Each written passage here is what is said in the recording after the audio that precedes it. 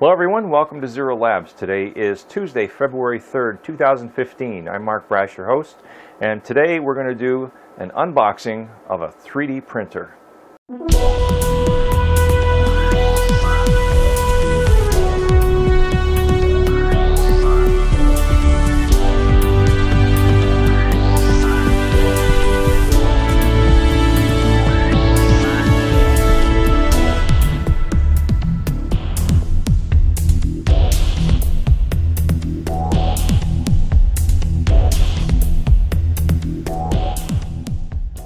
So yeah, I am admittedly late getting to the game. I am usually late for most events, so get over it.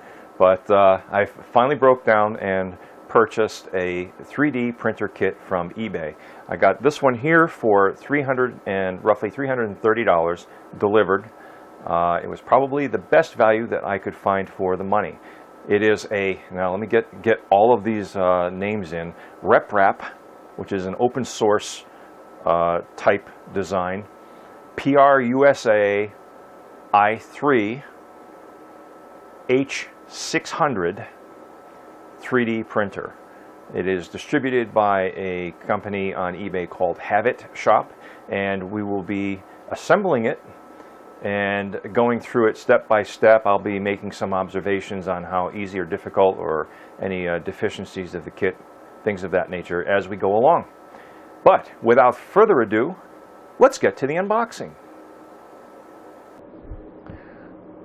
Okay, let's see what's in the box.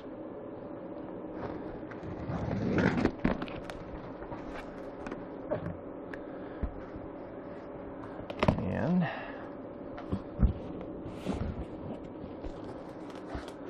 we got a packing list.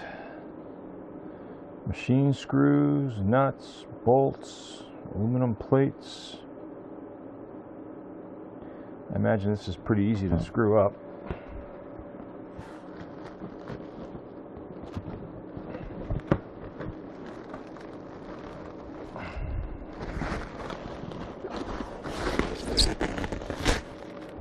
Okay.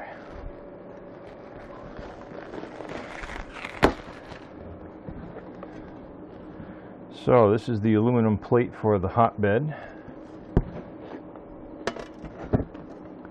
Here's the heater. I wonder what the different taps on here represent. Looks like it was soldered in one or two places before they decided on which one was correct. Okay, so we got ourselves a hot plate.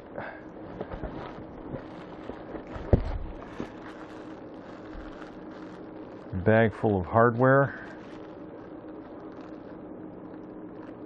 all labeled in Chinese. All right.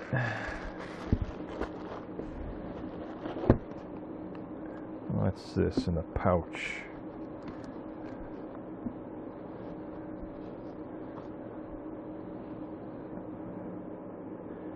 Travel adapter surge protector.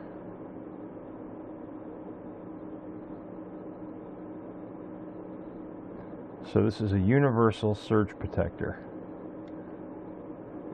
Now all of my power is already conditioned through a UPS, so I'm not really concerned about that. Here is the Atmega 128 controller board, designed specifically for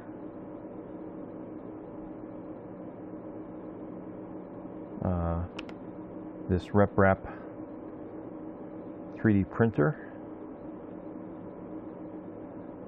Mini USB, micro SD card slot. I wonder why they didn't put heat sinks on the servos. The picture showed these little heat sinks on all four of these.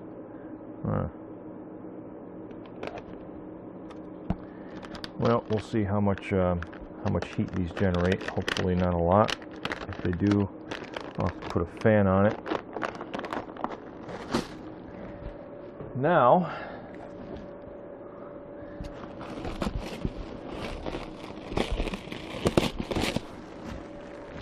dig a little deeper. Oh wait, still got a couple of things here. This must be, yep, this is the power supply.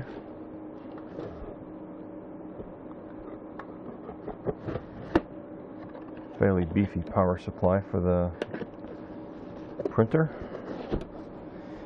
This is one of the main features of this particular 3D printer that I selected. This is a lead screw stepper motor, meaning that the lead screw is permanently part of, and is part of the shaft.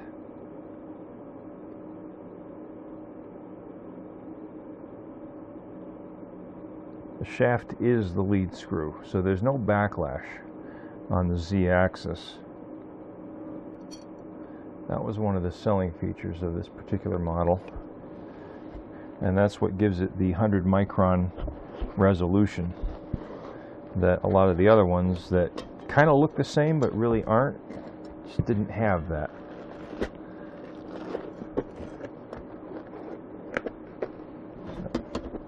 Set these aside.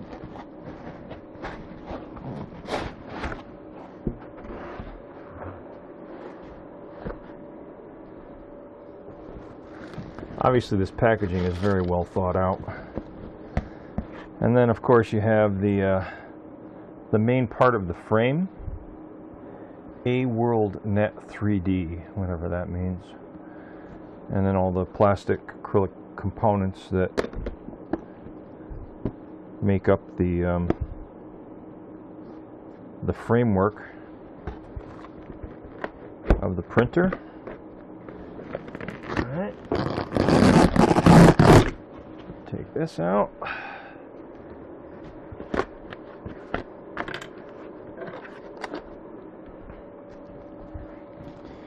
And I think this is the bottom layer. Ooh, wire cutters. Yeah, that made the whole kit worthwhile. So they give you a little spatula scraper, wire cutters, already pre-assembled slide bearings.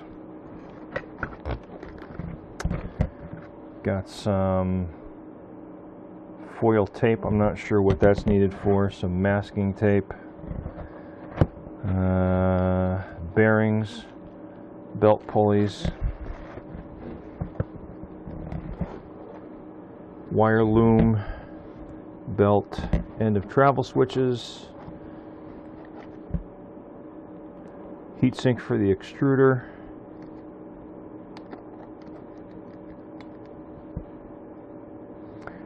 someplace in here I was hoping to find an instruction manual or a USB kit or something on a drive that had the assembly videos.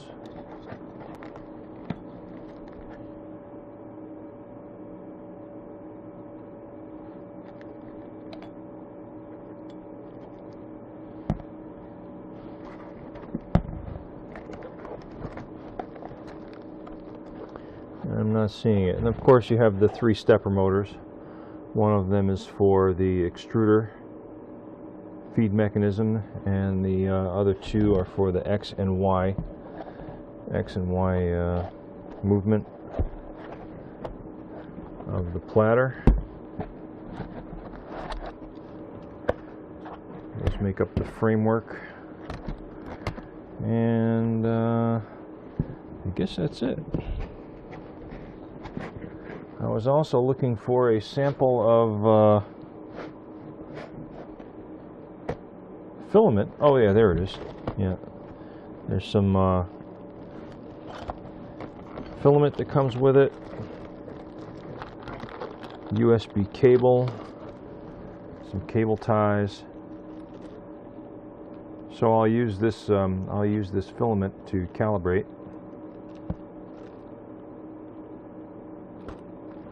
And I obviously need to buy some more filament, but it's going to take me a while to assemble this anyway, so I'm not going to worry too much about getting the filament. I can actually buy that locally for about the same price you can get it online.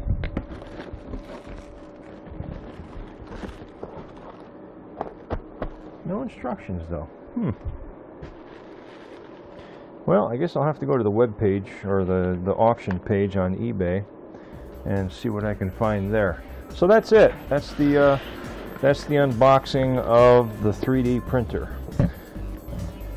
I will be next few nights. Obviously, I'll be attempting to assemble this bad boy into something working, and then start printing off some of the designs that I've already begun to put together in SketchUp. Please watch for more videos in the series that I'll be publishing on the assembly of the 3D printer. As always, please rate, share, comment, and subscribe. And peace, everyone.